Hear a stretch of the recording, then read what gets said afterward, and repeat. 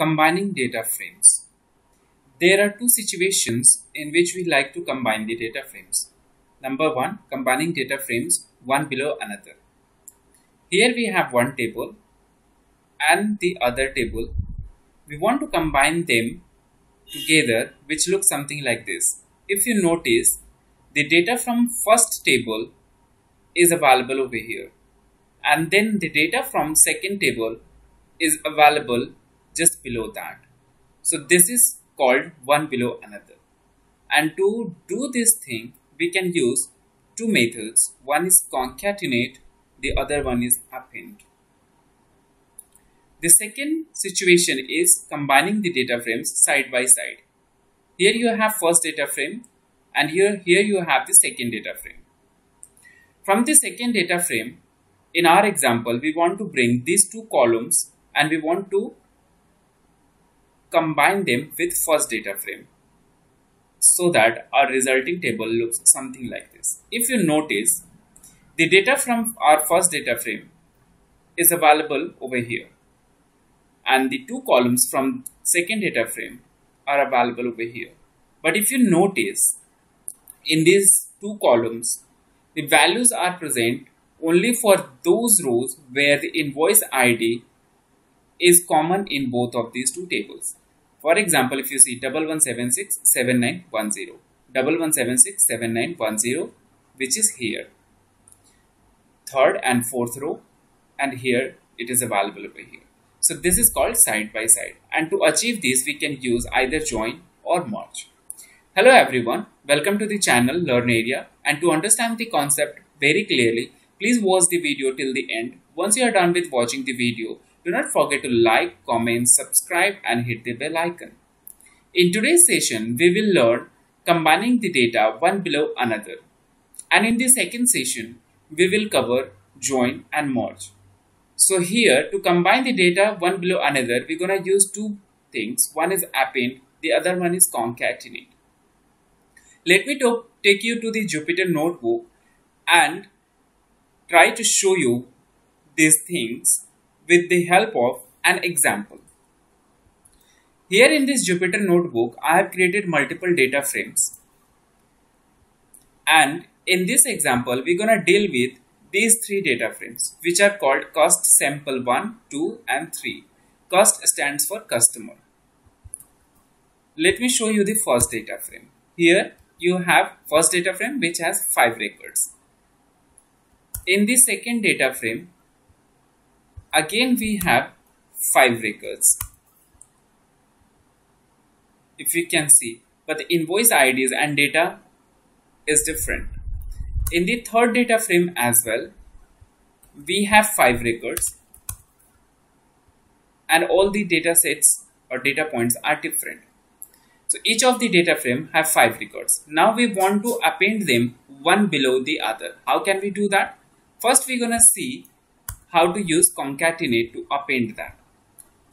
If you are using concatenate, so let's create a data frame which would have all these tables, all these 3 tables concatenated together.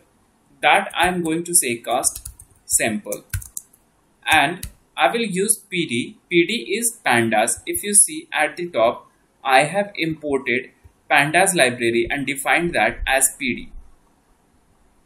So PD dot concat, and in the bracket, in the square bracket, I need to provide the list of all the tables which I want to concatenate together. So the tables which I want to concatenate is cost sample 1, cost sample 2, and then cost sample 3. All of these 3 data frames I want to combine together, and then I would like to show it to you.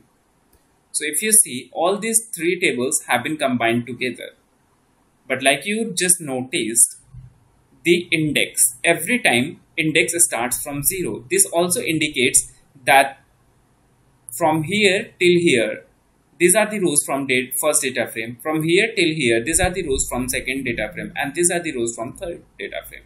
But in your resulting data frame, indexing like this does not make any sense. So how can you improve that?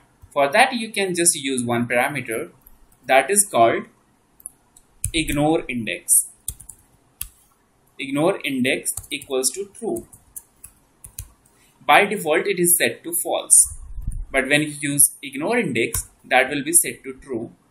And if you see, the index has been resetted starting from 0 to 14. So this is how you can use the concat function from Pandas. Now we will see how to use the append function. Append is provided with data frames and not with the Pandas library.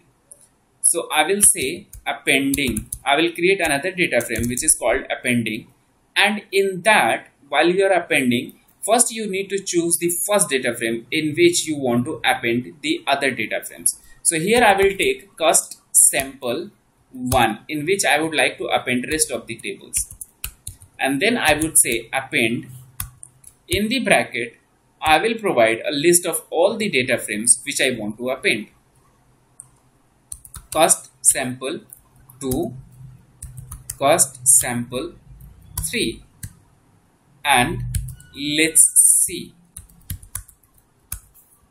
Like you can see over here as well, all the data frames have been combined together, but again we have the same problem. Every time index starts from 0 for each of the data frames. So now you know the solution.